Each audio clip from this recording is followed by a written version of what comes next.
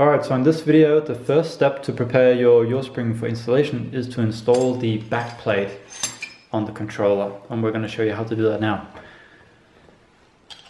So you need 4 of these short bolts, and the bracket cannot be mounted in the wrong position. It's very easy, it goes on both ways.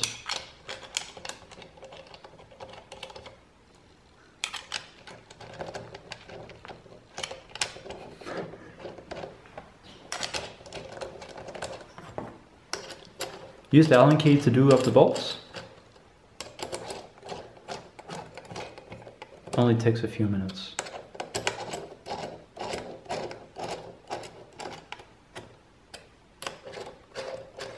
The bolt should be snug, but of course you don't need to use the torque wrench for this particular step.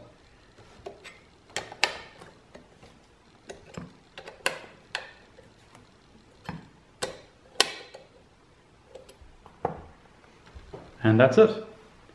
Alright, next up is mounting it to the wall.